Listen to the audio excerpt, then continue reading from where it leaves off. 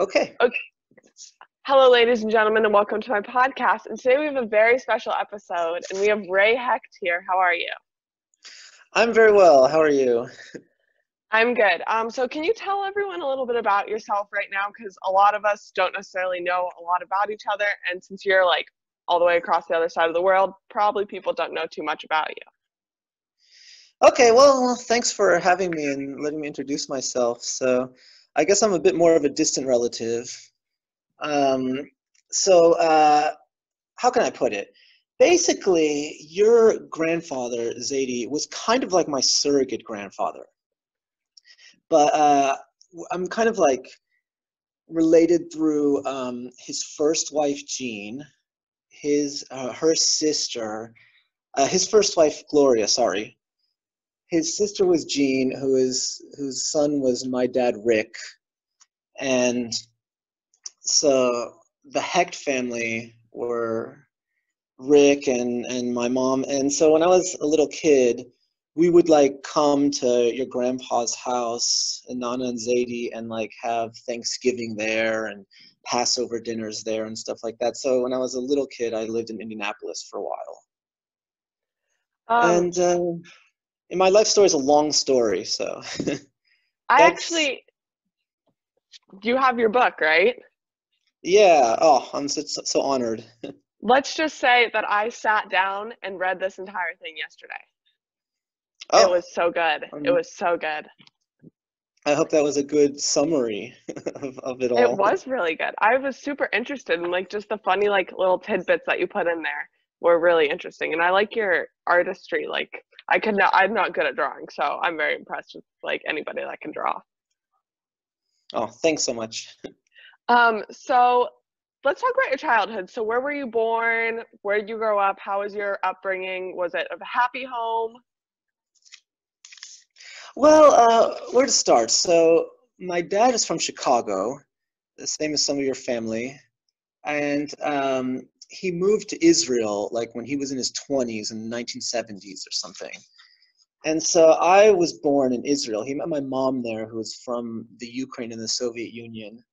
And me and my sister Alana were born in Hadera, Israel, or part of Haifa, Israel. And then after we were born, before I can remember, we moved to America. So I don't speak the language and I don't have any memory of being there when I was a child. And initially, yeah, we all lived in Indianapolis. And at that time, I was closer to my cousins and I would see like Susie and all them and Danny and your dad and everybody, Mark and David. And yeah, when I was a kid in Indianapolis, I guess my parents like would fight a lot, and then they like eventually got divorced when I was 12 or so. And it's I don't know, it's a somewhat like normal American story these days. It's not the most traumatizing. But I don't know, I was like maybe a nerdy kid in some ways, maybe like uh not the most sociable, but I watched lots of cartoons. I don't know.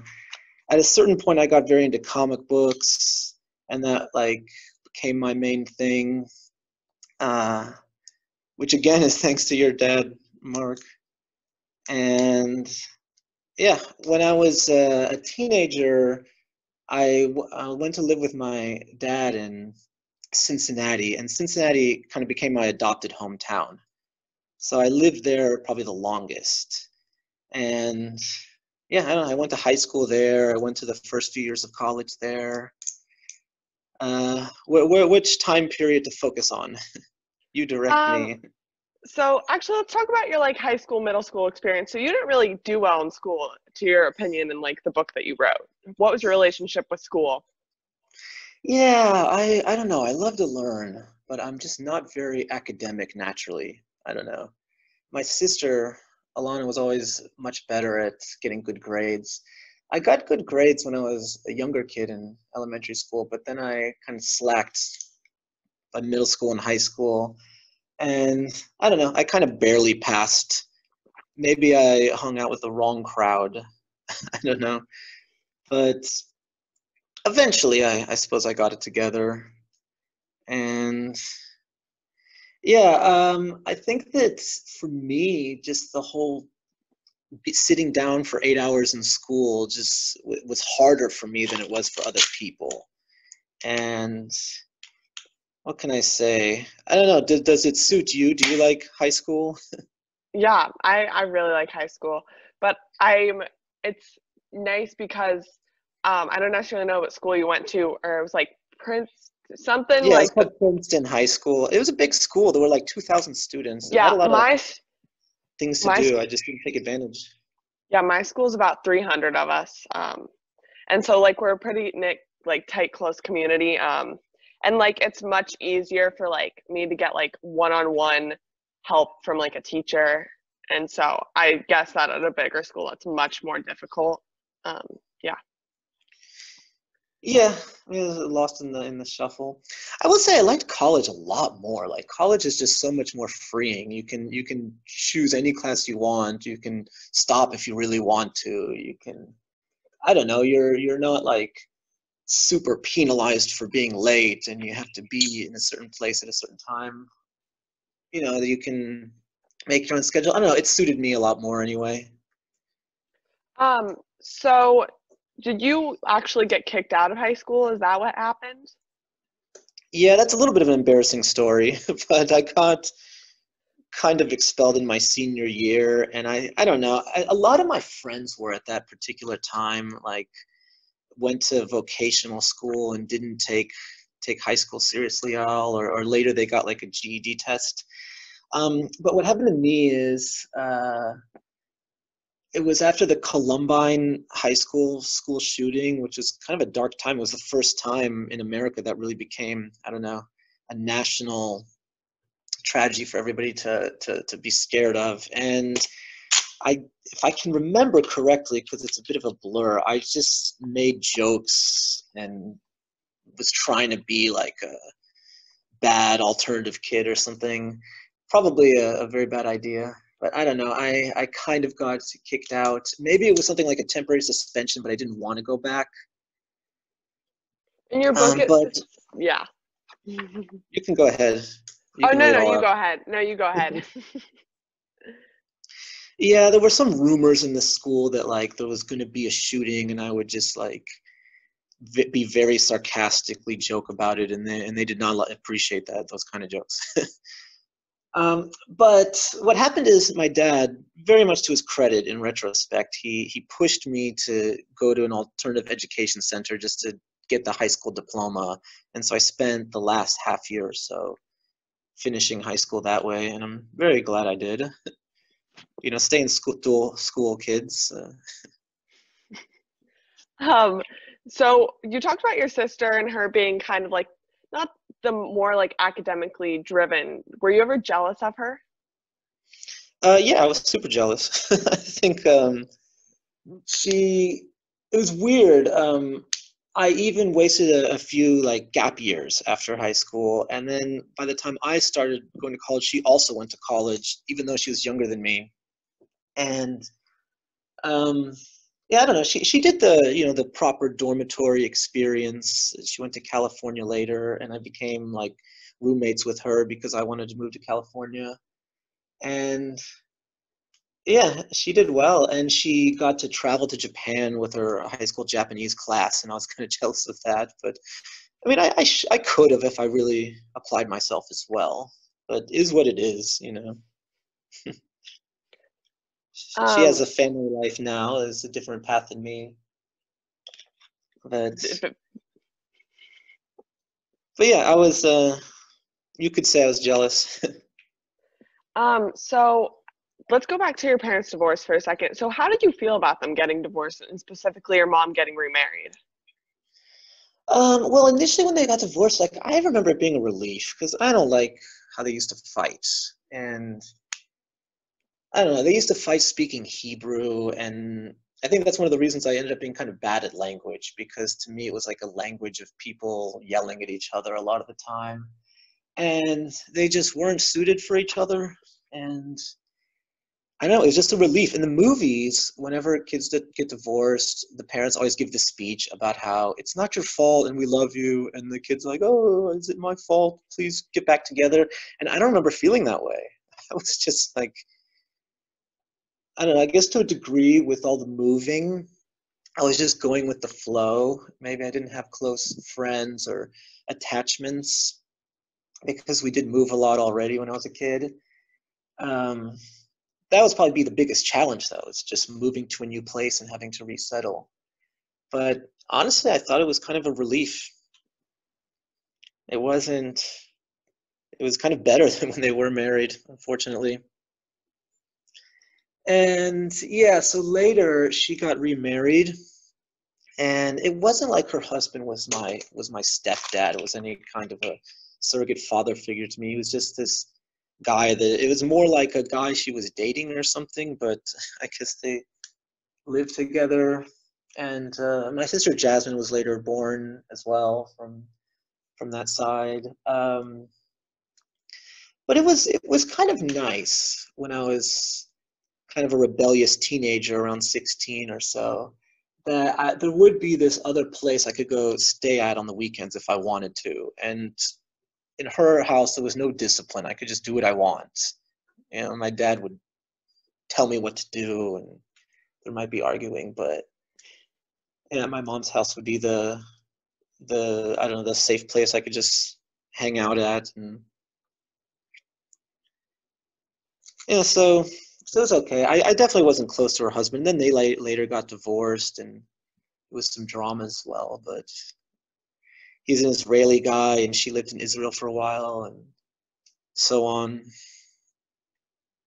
So let's talk about your dad. So do you guys really argue a lot? How was he a lot more strict on you from like the perception that I'm getting? Yeah, I guess so. To be perfectly honest, yeah, he would try to be strict, I guess, but maybe not be good at it because it didn't always work. But there would just be a lot of tension. Maybe it's a little bit of a normal thing for teenage boys or something to just want to do what they want. Um, but yeah, I mean, I remember, I think I was in the wrong most of the time when I think back on it. Just like being a slob and having a really dirty room or something. I kind of try to be really clean these days and always do the dishes. Living in my house with my girlfriend now, I'm like, I'm the one who always does the vacuuming or whatever. But when I was a kid, I was such a slob, and I think I was definitely in the wrong about that, and I should have cleaned up. I mean, that's a common thing to argue about, right? There was the school, like I was saying. But yeah, I should have been a little bit more self-driven, but maybe it just takes people as long as it takes them to learn. I think I was a late bloomer in a lot of ways. So. So what do you guys argue about today? Do you still argue all the time because he lives in a different place than you? If we argue about anything today, it's about politics, which is probably not a good idea to even bring up. Yeah, that I mean, we got a very diverse family of politicians or political Yeah, views. So, yeah. I will say, I think it's good to live in the Midwest. Like when I moved to California, for example, I think that people just weren't like as good at debating and arguing and stuff because maybe most people, it's like a blue state, most people agree. Like Ohio is a swing state, all right? So you'll get a lot of different point of views and people will go back and forth. So yeah, um, that's I definitely kind true. of I do like debating about politics, to be honest. It's definitely a tumultuous time in America now. Maybe tensions are too high, and unless something is really important, maybe don't bring it up at Thanksgiving unless it's a really important issue. But yeah, I still I'm still opinionated. I don't know. I think me and my dad are both stubborn, so it can clash. So you talk about you basically not being Jewish anymore. Was that a point of tension between you and your dad as well? Not so much, actually. I mean, I think the word Jewish, it's complicated, and but I think it's like a Venn diagram overlap of ethnicity and religion. You know what I mean? And if I'm Ashkenazim Jewish is my ethnic group, then that's my ethnic group. That's fine with me. I'm not gonna like pretend I'm not. Um, but with my personal spiritual beliefs, I think they're closer to atheism. Like for who I am right now, it's not really my religion. I hope I'm not offending you or anything. You're fine. Don't, yeah. People offend each other Yeah, in this family. yeah, but I had a bar mitzvah when I was a kid, and I think it was a good thing to do. I think anything where you force kids to study is good. You know, if I went to Hebrew school and I learned like a little bit of basic Hebrew, a foreign language, that's good.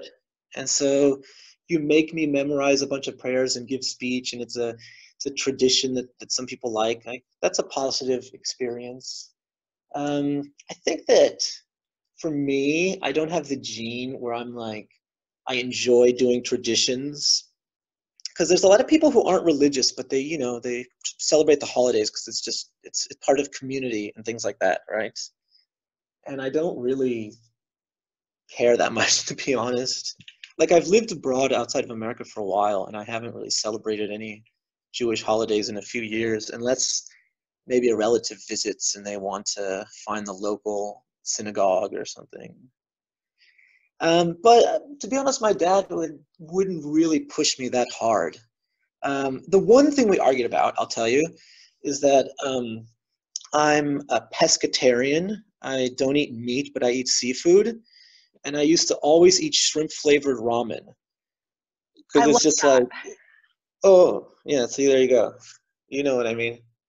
And it's like, there's not that many vegetarian flavors, but I'll eat shrimp, I'll eat seafood. So I would always eat that. And he got mad at me. Like, this is like when I'm in my 20s and just hanging around on the weekend too much or something at his house because most of the food there is free. But I'd cook my own shrimp ramen and he'd get mad at me because it's not kosher and he eats kosher style. But fair enough, it's his house. That's true. Um, so let's talk about a little bit more lighter subjects. So you have a bunch of tattoos. What's your favorite tattoo you have? Oh, I mean, I have a few. I don't know. I really like the Chinese I Ching that I got on my like bicep. I think that it was a really good idea. And I don't know. I guess I think it looks cool. I don't know. Yeah, Do, if I can describe it like in an audio medium, it's kind of like Chinese fortune telling. Bagua, it's called. And do you know the Korean flag? If anybody can imagine the Korean flag, it has those symbols on the four corners, yeah. and there's actually eight of them. And I like read an article years ago that I thought was interesting about how it's ancient binary code. It was like different sets of solid lines and broken lines, and it's like binary codes. So I thought that was cool. And if you have eight of them, and you can put around a circle. So I like to think my tattoos have a little bit of deeper meaning to them. So Oh, do you have any that you regret tattoo wise? no, I don't think so. I guess I work with kids now, and sometimes like they see it on my arm, and they're like, "Ah, teacher's a bad guy," and I guess I could have like hid it better by just putting it up on my arm. But I don't think I'm a guy who has like sleeve tattoos, and you have to wear long sleeves if you're really in a strict office. And, you know, tattoos that go up your neck or something that everybody can see. I think I'm still can pull off being professional most of the time, but sometimes they creep. So that'd be the only negative thing. I think I thought about them. I like drawing. I like aesthetics. So even the me of like 15 years ago probably had somewhat good taste and wouldn't get a completely dumb one that I regret now. So you talked about kind of floating between jobs, and that you were a TV audience member. So what was like the best TV show that you were an audience member on? Oh, that's such a funny question. Yeah, so when I first moved to California, at first I lived in the city of Long Beach. Can I tell the backstory of it? Yeah, go right You know, ahead. yeah, so I first lived in Long Beach because my sister was going to college in Cal State Long Beach. But I really wanted to just see what it'd be like to live in LA, and I started taking screenwriting classes at LA City College, and I moved to Silver Lake, which is kind of the hipster neighborhood of LA. But it was really hard for me to get a job, and I wasn't the best waiter. Like I had a little experience doing that, but it was a lot of competition, and there's this stereotype of all the actors who want to be waiters, right? And that in the West Coast, and I did find out that you can get jobs really easily being an extra, and you just kind of show up, and there's so many jobs, and they pay you $100 a day, which is just minimum wage, but it'd be 12-hour days. And every once in a while, you get to see a movie star, and there's lots of free food, and it wasn't bad. It was very boring though. I don't like that. I don't think I could do it now. But it's always fascinating to see a real movie set. And yeah, and one of the most common jobs actually is being an audience member on new game shows or new talk shows.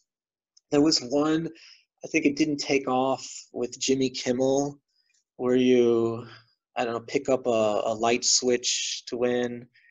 Um, yeah, but I didn't like any of those audience jobs. Those were dumb.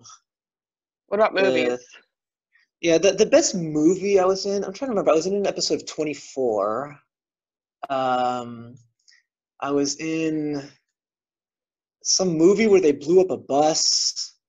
But I think the best experience I had, there was this movie called, and by the way, a lot of these movies are not even that big because the really good movies don't even shoot in Los Angeles. They shoot in Canada or some other place in the world on location.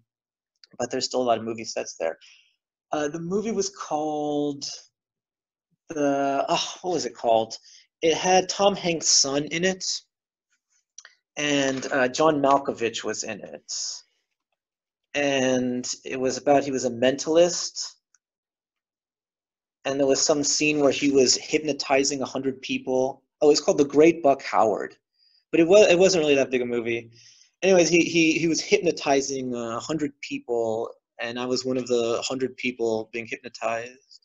And then in one of the breaks, I just saw John Malkovich reading, and you're not supposed to talk to the talent if you're an extra. But I just approached him and talked to him for a few minutes about the book he was reading, and that was kind of cool. Yeah, that sounds actually kind of fun. So in California, or I don't even know where this is. So you talked about how Burning Man, that experience changed your life and how you've been a few times. Can you tell me about your experience with that and what it did for you? Yeah, well, the most direct way to change my life is that I just met someone who helped me get a job in China when I was there. But I went in 2007, 2008, and it's really a surreal experience. I've been to a lot of different countries, and that's probably the most alien place I've been. And if you know about it, it's the third biggest city in Nevada for just 1 week, and it's very hardcore counterculture. I'm not really a raver in general. I prefer like rock music and live bands and stuff like that. But even even by 2007, I think electronic music was the big thing. Everybody wants to be a DJ more than they want to be a rock star, you know. And yeah, so but it was really interesting as a weird rave. In the daytime, it's kind of like a yoga hippie art festival where you look at sculptures, and then at nighttime it's like a rave and everything is made out of glow sticks. And it just, I don't know, it just pushed my comprehension of experiences. It just pushed me to another limit of how weird the world can be, and I think it just opened me up creatively in that way. And yeah, in 2008 when I went, I was kind of between things in life anyways, and I just met this guy, and he was drunk and wandering around the middle of the desert, and he was like, I can help you find a job in China, man. And I was like, really? I want to do that. And then exchanged email addresses and took him up on the offer, and it actually worked out. Wow, that way I don't know if I would have trusted that. Yeah, maybe I wouldn't have either, but I was already doing crazy stuff like Burning Man, so that's True. that gave me more of a incentive, I guess. So you talked about favorite rock musicians, then we'll continue back to the story. What are your favorite rock musicians? Because I'm just very interested in that. Oh, sure. When I was a kid, I really liked Green Day. That was probably my favorite band when I was young. I like that kind of punk music. I had a lot of friends who were really much better music aficionados than me and who knew a lot more about underground punk music than I did and indie rock. Um, I think the 90s, all the alternative kids liked Smashing Pumpkins and Nine Inch Nails. I mean, do you kids still like that? I mean, I'm a very different kid because everyone just likes the weird pop and rap music. I'm like much more. I like the Seattle sound, like Nirvana. That's probably my favorite band. I like the Yeah. grunge rock. That's my favorite. Yeah. Yeah, cool. Um, what are some of my favorites? I think in my 20s, probably like Bright Eyes, which maybe is a guilty pleasure now. It's kind of emo. It's kind of lame, but I liked it at the time.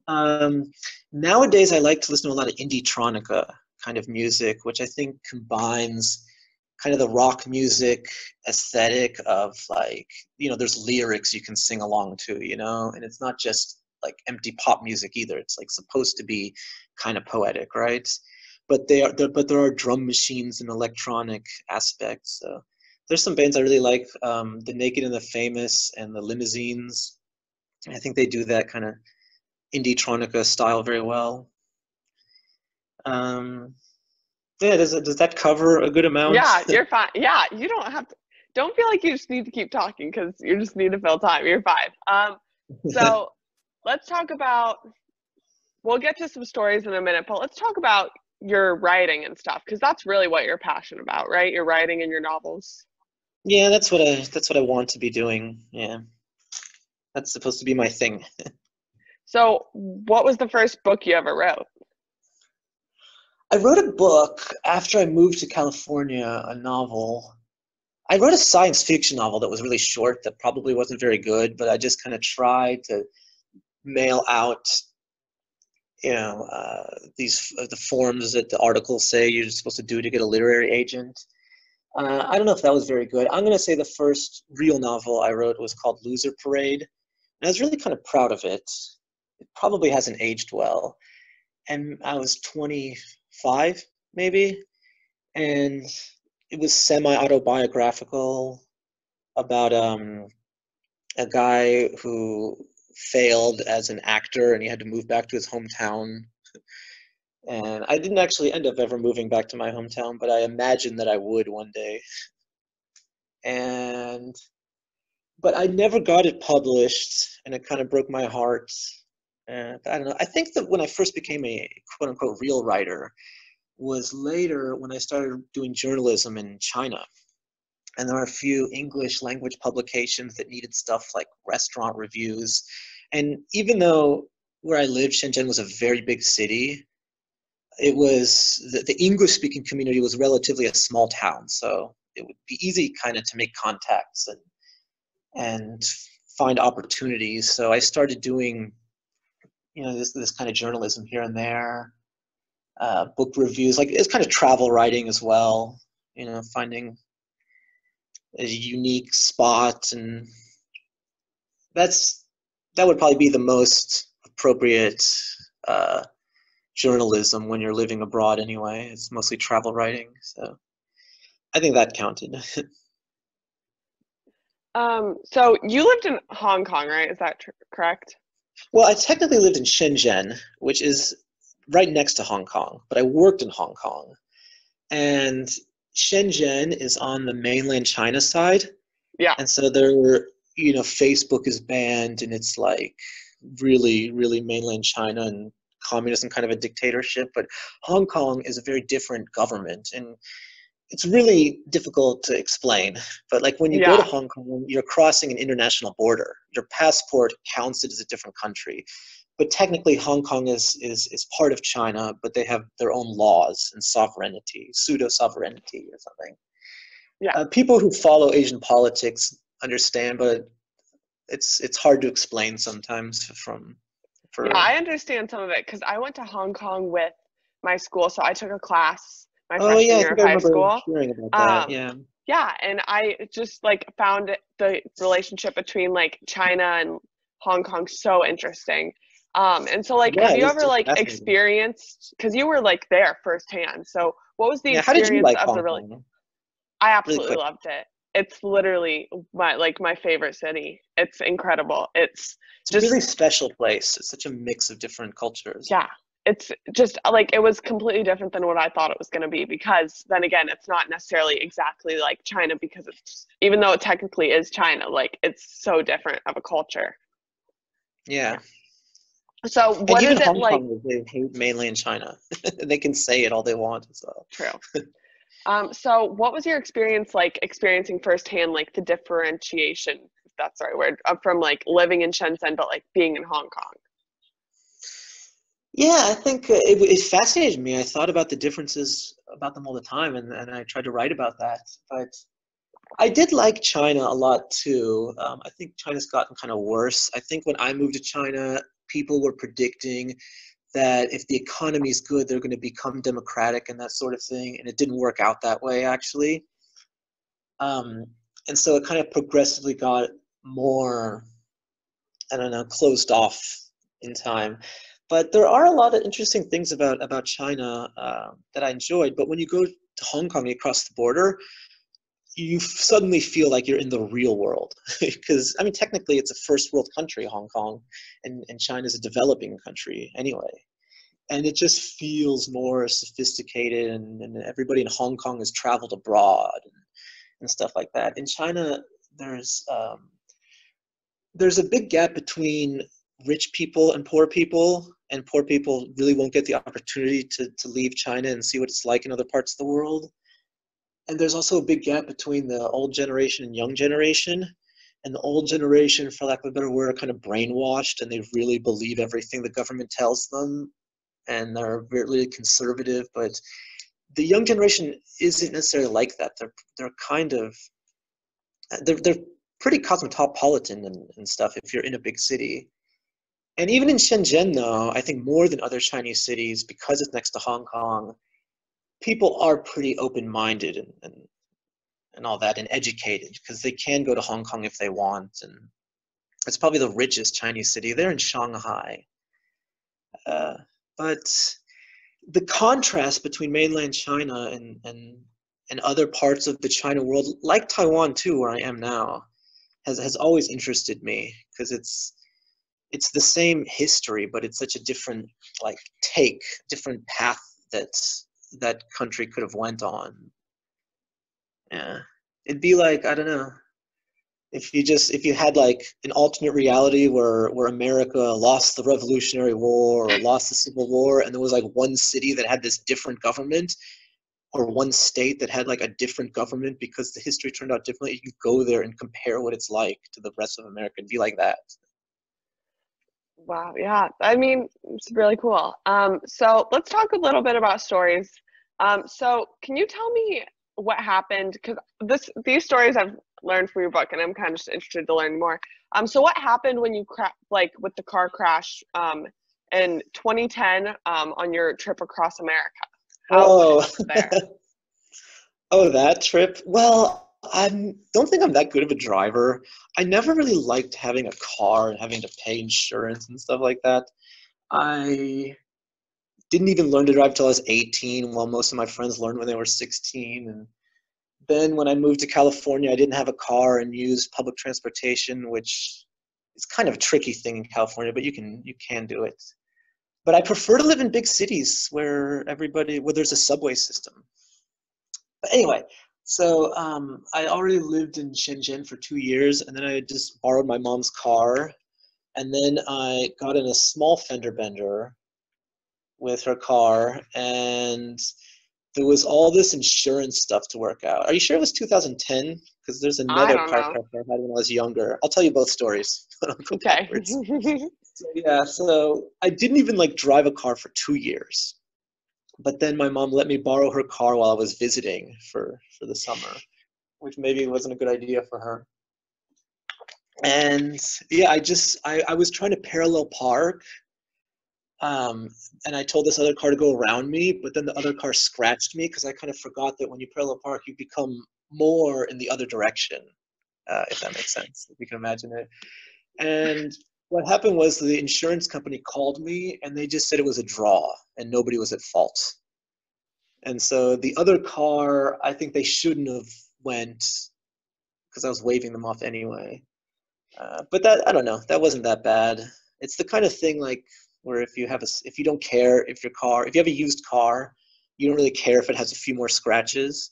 But if you have a new car, you're mad and you want the other person to pay for your fix the scratches with the small dents. Yeah. It was pretty minor. But when I was younger, I worked, one of my odd jobs was as a pizza delivery car driver, and I got in a bad wreck, and I was using like their car. It wasn't even my car.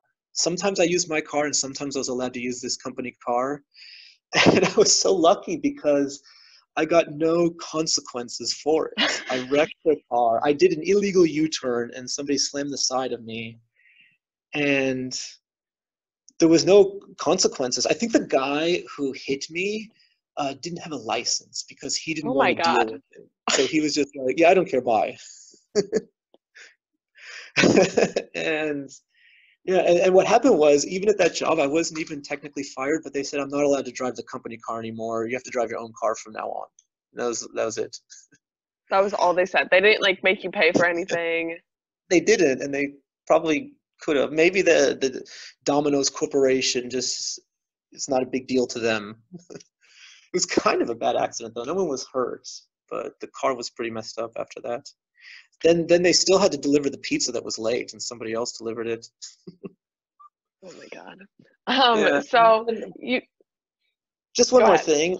Last year I visited America, and I rented a car, and I was really worried that I'd be a bad driver, and I was fine. So I'm not. I think I grew out of being a bad driver, even though I didn't practice. I just got older and wiser. And that's the moral of the story. Um, so why did you not want to get your license until you were 18? Um, One of my friends was kind of the driver of the group. I think I was a little lazy too. But it wasn't a problem getting around because I'd always hang out with this specific group of friends and they would drive us.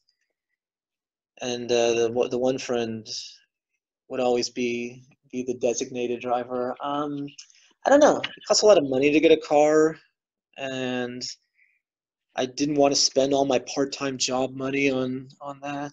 Uh, I don't know. I was just being a late bloomer, I guess. Did you do you drive, Yeah, by the I way? drive. I don't like it. I really just don't like it. I mean, it's just so boring because everywhere I live is like half an hour away from me. It's like sitting in the car, and I actually have to pay attention when I do it, and I just like don't have that attention span. Yeah, I think I'm kind of scatterbrained too. I'm kind of a nervous driver. I'm always expecting to forget what I'm doing and then just all of a sudden crash and kill everyone.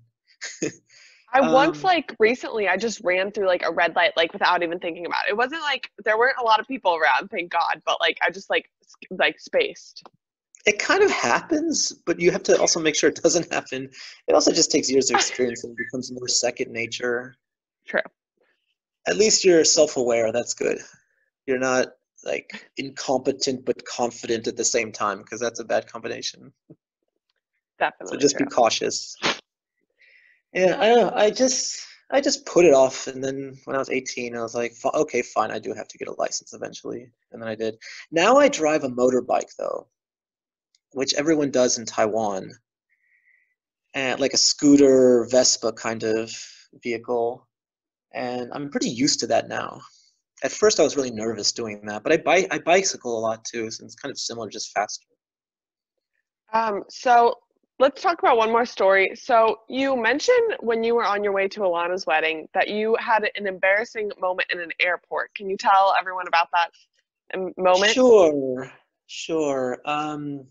So my sister Lana had a wedding in Israel, and she moved to Israel after college, and I came to visit her for the wedding, and I flew from the Hong Kong airport, and it was El Al, which is the really hardcore security airline, you know? And they were kind of, they did the interview thing. If you've ever flown El Al, they're like, where are you going? Did anybody else pack your bag? Where are you going? Did anybody else pack your bag? You know, keep repeating it to see if they can catch you in a lie, right? And it was kind of weird because I was telling them that my sister's getting married, but I couldn't remember the name of her fiance. So that was kind of suspicious. Who's she marrying? What's his name? And it's like, I forgot. So they took me to the bottom, like this basement of the Hong Kong airport, and did a strip search of me. It was really demeaning. Um, I guess they have to do what they have to do, but I didn't like it. Did they do You know, it to just like every single person that went through like security? They like there were interviewed two other them? people. There were two other people down there. There was like a Hong Kong woman and like a Russian woman, and I don't know if they thought they were up to no good or what it was, but it wasn't everyone. And there's other times I've flown to Israel and hadn't had an experience that bad. But Okay, so we have a few more questions here. So can you tell me about your stalker girlfriend and what happened there? oh, geez, that's a traumatic memory for me. I don't know. There was this time in my life where I just really wanted to internet date, and I don't know if I was lowering my standards or something, but I was just trying out and dating a few different girls. And yeah, there was this one girl who I met, and we went on a few dates, and I was kind of being the shallow guy saying, I don't want to have a girlfriend right now, so don't take this too seriously. And she just really wanted to take it seriously, and she kept coming over, and she kept, I don't know, I was kind of scared of the situation. I never had a situation like that before. And she came to my job, and I don't know, I felt kind of sorry for her and stuff. I just decided in the end, like, I don't think we'll be a good match. Um, you know, she was Chinese, mainland Chinese, and maybe she was kind of conservative and wanted to get married and stuff like that. And maybe I'm the privileged Westerner, and I should have been more cautious and not messing with someone's feelings or something. I feel guilty about some of it. But I also think she really shouldn't come to my job and bother me. I think that's crossing a boundary that people aren't supposed to do. And I don't know, after a while it faded away. But I was worried because she disappeared and went traveling or something like that, and her cousins were emailing me saying, we're worried about her, where is she? And I was like, I don't know, I'm so sorry, but also it's not my fault. And yeah. Jeez. Yeah, um, I think that I will say this, that culturally people should be a little bit cautious, and I don't think I should like take advantage. I don't think Westerners who move to less developed countries should take advantage by having a girlfriend in that country unless they're really serious. And I think I grew out of that. And my current girlfriend, Bronwyn, is from South Africa, and she's like from an English-speaking country, and we have similar taste in movies and a background in music and stuff like that. She's the same age as me, and we have like a cultural connection. And I mean pop culture, but it's still something. It's still culture, and I just think that's a better system for relationships and meeting people. Yeah, so yeah, let's talk about how speaks did a you lot meet your for current me. girlfriend? How did you meet her? I met her at a screening of the Captain America Winter Soldier movie. And I was organizing a group of friends to watch it. And I knew her friend from a writers group in Shenzhen. And her friend brought Bronwyn over to be part of the group. And I just kind of got to know her and texted her. And I thought she was cool. And we texted here and there. And our first date was at a comedy club. And eventually I had the courage to ask her out properly. And yeah, we were basically just from the same scene in Shenzhen of expats and teachers and stuff. So how long have you guys been together? Now we've been together at least 5 years. Yeah, my record. I'm kind of common law married, to be honest. Oh, If I was more traditional, we'd do the whole wedding ceremony, but I, why I don't think I'm you? in it for the long haul. You should, because then you could throw a big party and have that as the excuse. Boom, there you go. Okay, take into consideration. One day, probably. I gotta Um, save up. True. Those are expensive parties. So let's talk about what do you think is the worst thing that you've ever done in your life? The worst thing I've ever done in my life? I probably won't tell you. If That's I'm fine. really, I don't know. Maybe it was that stalker situation. I don't know. The worst thing I ever did. I There was a small period of time I shoplifted when I was a teenager. That was kind of bad. I shouldn't do Jeez. that. I mean, I don't think I ever did anything that is going to give me the worst karma. Um, Did you but I don't shoplift? know. So me and my friend, we would shoplift. I remember shoplifting cigarettes, and I didn't even smoke. I just like thought it was funny, and I was probably 14, maybe, like a freshman in high school, and we just went to Walmart and shoplifted uh, candy bars, really petty stuff, just because it was supposed to be funny. And then when we were caught and they threatened to call the police and called our parents to pick us up, then I didn't do it anymore after that. Yeah, good idea. Don't steal. Yeah, Um, so there's. I'll tell you this. I broke many copyright laws in China because everyone does, because there are no copyright laws in China. But I don't feel super guilty about that. That's just. I know your dad's a judge though, so maybe I should be careful what I say. true. A lot of our family are lawyers, so you could have good representation though in court. So there you go. So are you ready for the lightning round? Uh-oh. I'll try Uh, to think They're just fast. nobody really like.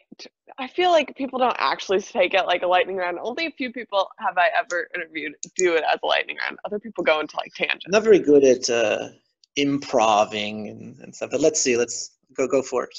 Okay, talking or texting? Oh, texting. Favorite day of the week? Saturday? Favorite U.S. city? I'm gonna say New York City.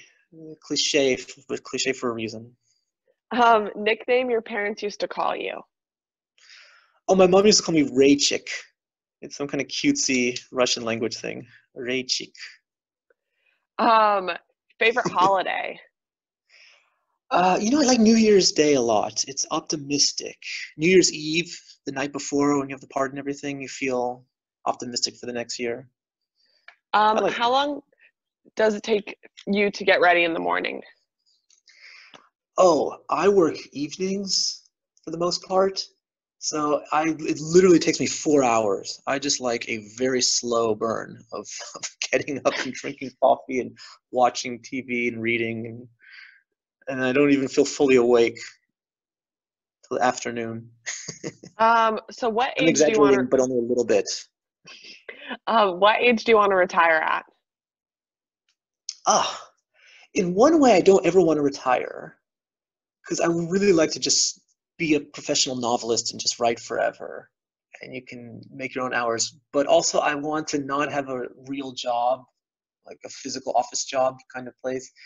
50, as young as possible. I don't want to go to a place for work. Do you snore at night? I don't think so. Nobody told me I did. Favorite junk food? Um, Chocolate candy bars. I eat too much chocolate. Reese's or something, stuff like that. Um, Favorite ice cream flavor? Uh, a chocolate, cookies and cream, maybe. I don't like the fruit ones as much. Yeah, I agree. I don't like, yeah. Um, Okay. Do you want to live forever, or would you? Yeah, why not? But you should also be at peace with mortality. But also, if you could be a robot for 1,000 years, I would be so curious to see what the world's going to be like in the future. Maybe not literally forever, but functionally way more than humans can now. I I'd be very curious to see what the world would be like in the future. It's the sci-fi fan in me. They say that the first person to live to be 150 is already alive today. Isn't that And weird? you hope that's you. You hope that's you. It's probably someone younger than me. It's probably a baby or something. No, but still. uh, would you like to get a pet, or do you have a pet? Um, I'm so anxious about getting a dog. My girlfriend really wants a dog, but I'm so nervous about all the work it will be, and then you can't move to another country if you have a dog. I'm a dog person though. I really do love dogs. That's what I would get, and I don't think I want anything else because you won't really be that close to it. It'll be easy to take care of a hamster or something, but it's just not as fun. What would you name your dog? Now we're thinking of naming a dog Stanley. Why Stanley? I don't know. She had a dream or something with a dog named Stanley. It sounds cute to me. It's in I honor learned of the Stan Lee. That's actually super funny. I learned the other day or whatever, like we were looking through photos and there's people that name their dogs like there's Terry the Terrier, like it's a terrier. And then my great That's so grandma on my funny. mom's side named her dog Puppy. I don't name your dogs weird names like that That's and so you'll be corny. fine. There used to be people like in the 50s named Buddy and Guy. I know an I don't get Israeli it. kid named Guy. Yeah. I don't know why that came up, but yeah. Um, how many cups of coffee do you drink per day? I used to drink two or three. I drink instant coffee packets, but I used to drink too much, and I think it made my sleep worse. I think I'm sensitive to caffeine, so I try to have one less. So I try to have 1 to 2 a day, Yeah, and I've only in gotten the AM hours. If it's PM, I can't. Yeah, I've gotten in a kick of like 3 or 4 cups a day, and my mom's needing to limit me because it's so bad. It is true that if you have insomnia, even having coffee 12 hours earlier can make a difference. Oh, I don't have insomnia, so we're okay there. But I might soon. But it does have an effect many more hours later than people think it does. Studies show or something. So have you ever slapped someone in the face?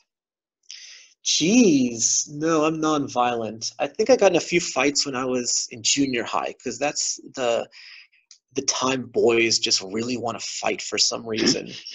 And I think there was a few times bullies or push me around or something, and I would get in shove fights. And I don't think since then. Have you ever climbed a mountain? Um, Not really. I like to like going hiking in a hill, kind of. But climbing a mountain like with your hands, I've never done. Do you want to? Nah, I don't know if that's me. Um, what type of I'm cereal do not you that like? outdoorsy. Sometimes I like granola cereal. Sometimes I really like chocolatey, something like chocolate Rice Krispies, super sugary cereal. I have a sweet tooth. Yeah, I super sugary cereal sometimes is too much, I think, but it's okay.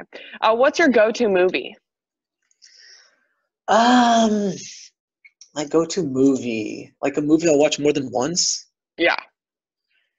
I like so many different kinds of movies, but I think the 1986 Transformers movie it's the nerdiest possible answer. But I've watched that movie so many times, and I recently rewatched it just because I don't know, just because every few years I need to rewatch the ridiculous 1986 Transformers animated movie. I don't know if that's like my number one hobby that reflects on me well, but I also like artsy movies sometimes. But Who is your favorite author? That's a good question. I have several. I really like Neil Stephenson, this science fiction author who writes these big 1,000-page books about like cyberpunk technology predicting what the near future is going to be like in all these weird, bizarre ways.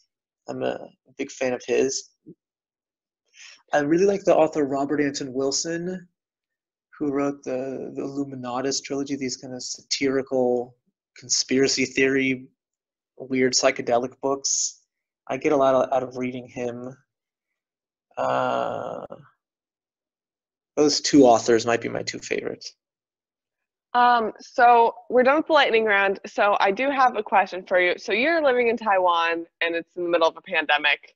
How are you dealing with it? What's kind of the reality of living in Taiwan during I this time? think I have it better than you guys right now. Taiwan, oddly enough, it's right next to China. It's one of 4 countries in the world, I think, where schools are still open, and they have this a really good healthcare system that can keep track of every single person that has it. And so it's fine. The only thing that's really annoying is that you have to wear masks everywhere and you have to wait in line to buy masks, and you can only buy a certain amount per week. But they give you a government health insurance card that keeps track of how many masks you can buy, and but it's eerily normal. And I'm watching on TV about how the rest of the world is in this really terrible place, and it's weird. That's the most surreal thing for me. But I mean, I hope you guys are okay, and it's not driving you too crazy to be stuck inside all the time, and you feel positive about staying healthy, True. not scared or anything. But Taiwan is really one of the only countries that has it under control. Do you know any people that are being affected by it in mainland China? In mainland China, yeah, when back in January when it first started there, it was kind of the same thing that's what's happening in America now, where I'd be like calling people like, "Are you okay? What's happening?" And yeah, but I know a lot of people in mainland China who are shut down in their apartment for the whole month, January and February, and all the cities are deserted and everything like that. Uh, yeah, and I think it's hard. I've heard about people who have work visas that ended and they needed to leave, but they can't leave because they're not allowed to fly. And the people's lives have really been upended in so many ways. I know this couple in Taiwan who got married, and the wife is pregnant, and she was going to go fly to her own country to have the baby, but now she can't, and she has to plan to have the baby in Taiwan because of this. It's really affected people's lives in so many ways. So we're about to end. Do you have anything else you want to say to anybody listening or family that's listening? I don't know. Sorry I haven't kept in touch better. I think I've had a weird life and I drift, but I'm pretty easy to keep in touch with on social media. So that's my efficient way to keep in touch. So feel free to look me up and add me. And I'm sorry if it took this hard time to get together again, but I would like to keep in touch, and I wish everybody the best and just stay healthy. And it's been really nice to listen to your podcast and hear what people have been doing. Yeah, so Well, thank you it's very a much for joining me today. thank you so much for having me.